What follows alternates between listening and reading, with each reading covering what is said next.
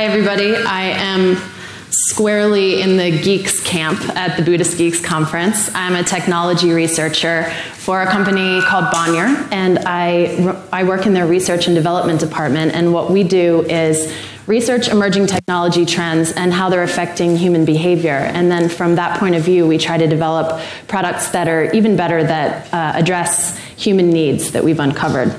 So one of the topics that we're super interested right now, which I think is one of the most important trends in technology, is the issue of digital distraction. How we are dealing with the flood of information we're receiving every day and the devices that we are essentially addicted to. So, way back in the 17th century, Blaise Pascal said, "Distraction is the only thing that consoles us for our miseries, and yet it is itself the greatest of our miseries." And as you can imagine, our distractions have multiplied by orders of magnitude since Mr. Pascal's day. Now we have these devices with us at all times, and we have a constant stream of media coming at us. So what I want to talk about today is the scope of the problem and how we got there, and some of the things that are being done to fix it. And I only have 20 minutes, so we're going to go through a lot of facts. First, I want to take a look at the problem. The average American user looks at about 40 websites a day, and they switch applications an average of 36 times an hour. Globally, 10.5 billion minutes are spent on Facebook each day, and a new study that came out this week says that the average smartphone user checks Facebook 14 times a day. Each day, the average internet user consumes 37 gigabytes of data, and that's all of the videos, images, stories we're looking at. So, you know, that adds up over the course of a week to 259 gigabytes, which is more than a MacBook Air can hold in its memory. And, you know, we've been distracted by the internet since the 90s, right? But it's been a very radical shift in the past decade to a much more serious problem. And this picture, like, guess what these people are doing? They're worshipers at the Vatican. And in 2005, they were all just watching the Pope. And in 2013, there's a lot of, I don't know, Instagrams of him or something. And now everyone is connected, not just spiritually, but literally. All over the world, there's virtually no place where you can go and be disconnected, and there's virtually no human who doesn't have access to the internet. Since 2008, an additional billion people from the emerging world have entered into the world of the internet, and they are all using smartphones. These new digital adopters, they don't do the progression that we did. They don't go laptop or, you know, desktop, laptop, smartphone. They go straight to mobile. So just as an example, in Kenya, 99% of the internet traffic is mobile. And in India this year, you know, India has 1 billion people, and they became the first country in the world where smartphone internet access surpassed laptop access. They're ahead of us, actually. Now babies are digitally distracted. A study released this week said that 25% of US kids 2 years and younger have access to a smartphone and use it regularly. And teens are especially vulnerable to digital distraction. The average American teen sends or receives 75 text messages each day. That's not counting outliers like one girl in Sacramento last year who managed to send and receive 10,000 text messages a day for a month, running up an astronomical bill for her parents. Now, the effects on the brain, as you may know, of digital distraction are turning out to be not so good. There's been a lot of studies recently about the effects on the brain of this switching between applications. We are hardwiring our brains for distraction by creating new neural pathways that are about quick bursts of information rather than long focused attention. And the jury is out on what that means for our kids who are in this environment, and they are digital natives. They've never known a world without the internet. So, how did we get here? Where did all this digital distraction come from? Now, I am not qualified to tell you the answer, but I have a few hypotheses which I'm going to share for you. And so now I'm about to explain how online advertising works in 30 seconds. So the internet basically runs on advertising. Most websites are monetized through advertising. And the way that advertising metrics are mostly calculated is through traffic, which means the number of clicks on a given piece of content. There are also metrics around engagement, which means the amount of time that someone spends looking at a piece of content, but these are valued much less in the media industry than the traffic numbers themselves. Advertisers want to know how many people did they reach? How much clicking around did they do? And that's partially because the internet search engines work by valuing the sites that have more links incoming to them. So since the beginning of the construction of websites, web editors have been incentivized to create content that includes lots and lots of links so that people click around as much as possible. And they spend a lot of time on the site, hopefully, but they're not incentivized, or they haven't been in the past, to create content that is really engaging, like spending a long time with one story does not earn as much money as clicking all around. Clay Johnson wrote a book last year that stirred up a lot of press called The Information Diet, where he talked about this problem and how, we've got this media sickness in our industry where sites like, gosh, I'm going to go on record on video, so I'm not going to name them. But there are sites who do very not great things, like create these link bait headlines, like Kim Kardashian and Kanye West named their baby what? And you click because you want to know. North. Her name is Northwest. And this sort of behavior is not, you're not going to get high quality content. You're not going to read an engaging piece of journalism. You're just going to read some quick thing which further rots your brain. And of course, we are all looking at our Facebook statuses and Twitter statuses and just getting this constant surge of really short bits of content that are not entirely enriching. But there's a counter trend, and it's good news, and I'll tell you about that next. Well, soon anyway. The second driving force behind digital distraction is the fact that our smartphones have become these multitasking Swiss Army knives. Think back to 2004 and think about what you had in your bag. You probably, if you were like me, had a cell phone. Maybe you had a cell phone. You had a BlackBerry. You had a camera. You may have had a calendar or a day timer. You may have had a map. You may have had an iPod. And now those are all in one device, which in a way is a lovely simplification of life, but in another way it means you can never put the damn thing down because everything that you need is right here. And for some reason, somebody create this app if I don't create it first, but there needs to be a smartphone launcher that allows you to block out some of the functionality so that if you're going running and all you want is the GPS and the iPod, then you can shut everything else down. But that's not available yet for some strange reason. So we're at driving force number 1 again. Driving force number 3, social media instant gratification. I don't know if everybody can read this, but this girl is saying, I need dopamine, like me, make a comment, say lol like you mean it. And she's talking to a random stranger. So what happens in social media? Like, why do you think that people are checking Facebook on their phones 14 times a day? Do you think they want to find out what's happening in their friends' lives? No.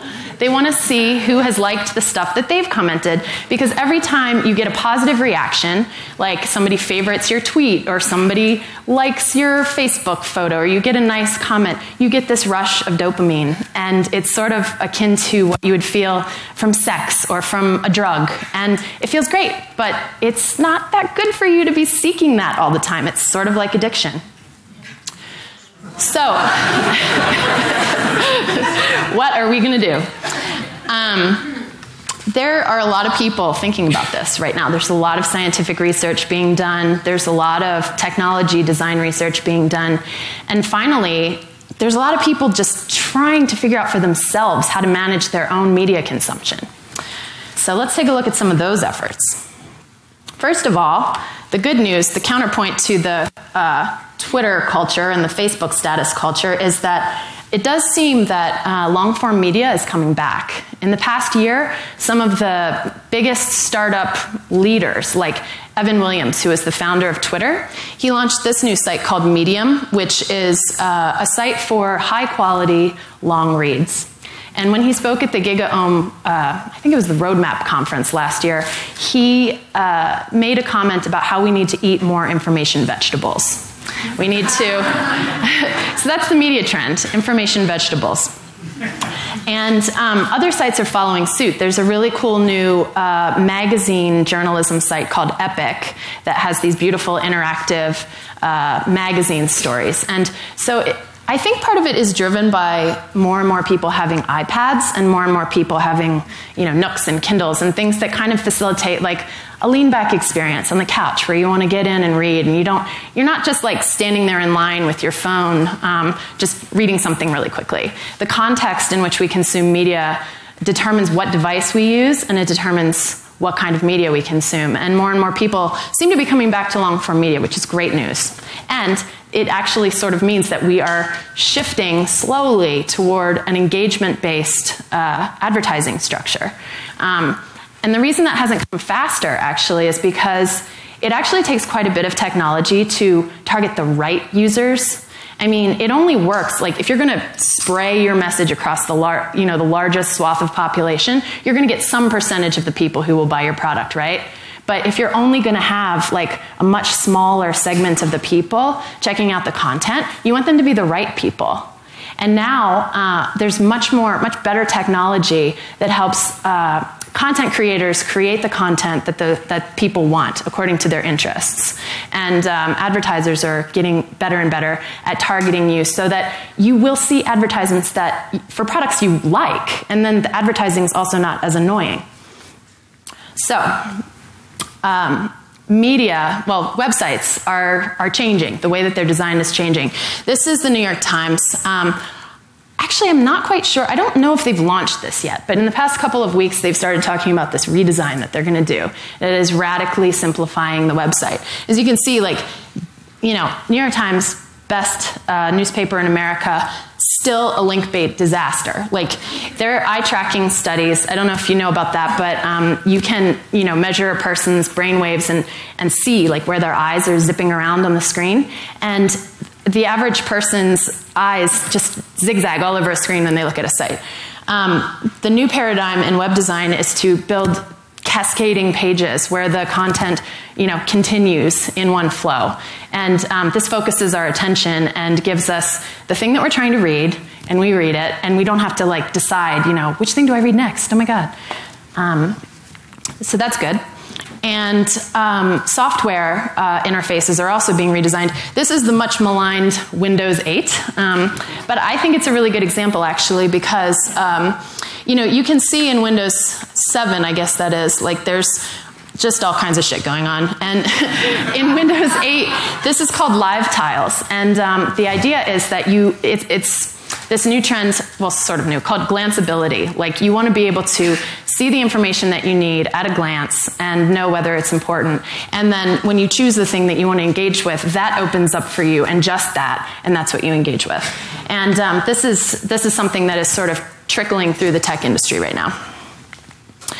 There are also tools that have been developed to help users limit their own internet time or help them with their focus. One is called Freedom. And this is really popular with writers, actually, because there are a lot of people who have to sit in front of a computer to get their job done, and the internet is just such a temptation. I don't know, that blank page is in front of me, I don't know what I'm going to put on it. Let me just find out what's going on with Northwest and Kim Kardashian. But this actually allows you to set a time limit for yourself. Okay, I will give myself 10 minutes of internet time, and then the internet is off limits to me.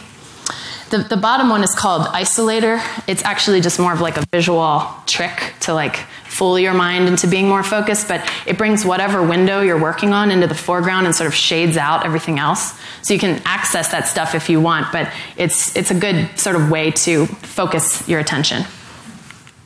So interestingly, even among the most connected people, I don't know if I said this already, but I live in San Francisco. I am entrenched in the most digitally distracted people in the universe and their world.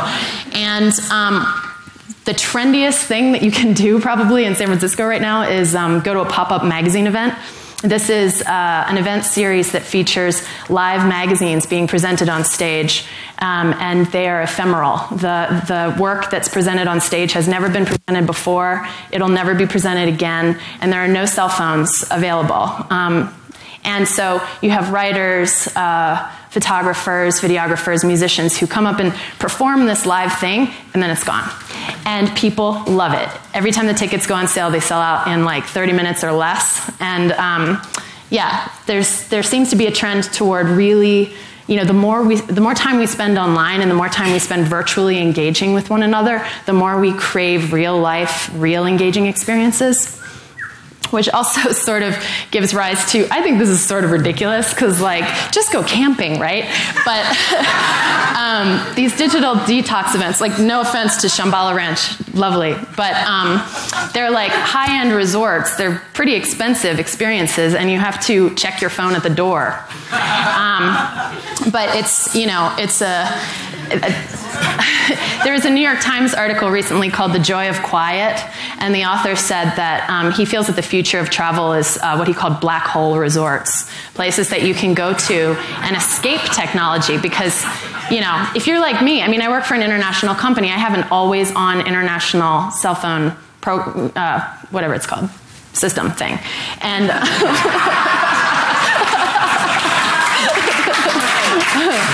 service plan. And so it doesn't matter if I'm in Stockholm or like where I am. I mean, like I'm on the internet, you know. So these sorts of things are really valuable, and it's becoming more and more precious to us as humans to get offline, get into nature, find spaces for ourselves. And one way that you can do that in an easy way, like without, you know, disappearing to the far reaches of the wilderness, is what's called a digital Sabbath. And I think this is a very beautiful concept, actually. This Sabbath manifesto is a promise that you make to yourself and your family that you are going to take time out from the internet from, you know, you can set your own rules, but from Friday at sundown through Sunday or all the way through the weekend if you like. And it's really mimicking the original idea of the Sabbath, because the original intention there was for families to have time together and to have time away from distractions and to have meaningful interactions and to reflect on, you know, their connection to one another, their connection to God. And this is really cool. I came across this book by Abraham Herschel. It was written in 1951, and it was called The Sabbath. And he called the Sabbath, oh shit, it was such a good term. Thank you! A palace in time. Isn't that beautiful?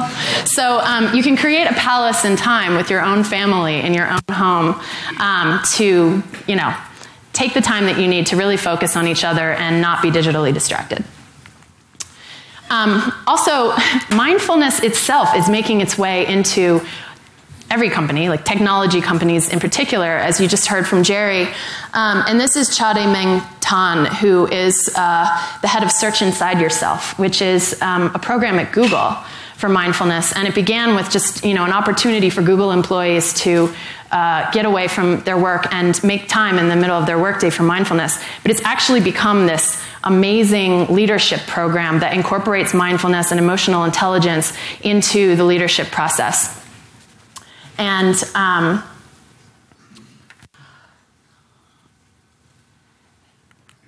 there's also a whole bunch of technologies that are coming soon that will kind of take some of the burden off of us in controlling our own digital distraction and probably help us out. Like, this looks like crazy, you know, science fiction stuff, but these are two devices that are already available. You're probably familiar with Google Glass. It's got a ton of attention. And, you know, what Google Glass is doing is using the semantic web to surface the information that you need when you need it, based on your location, based on what's happening, you know, with you and your friends, etc.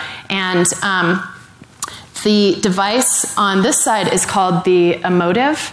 And it actually measures your alpha brainwaves, and you can control a video game with it. And that's already available. And that's only just, measuring just one area of brain activity. And I don't know, you probably know that alpha brainwaves are the same that we generate when we're meditating. That's like the concentration and focus energy.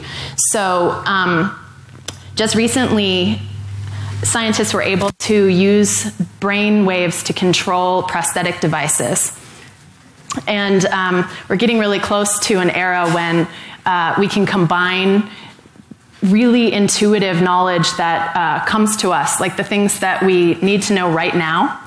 And we're not going to have these interfaces that are so distracting. We're not going to be carrying around these Swiss Army knife phones because our gadgets are totally going to change. So people are saying like, oh my God, are our kids going to become zombies? And no, I actually don't think they are. I think there's actually a really positive potential for a future in which not only are we much more mindful of our media use, like I think our kids and their kids are going to think about cell phone use the way we think about smoking. Like, I can't believe you thought that was okay. Thank you.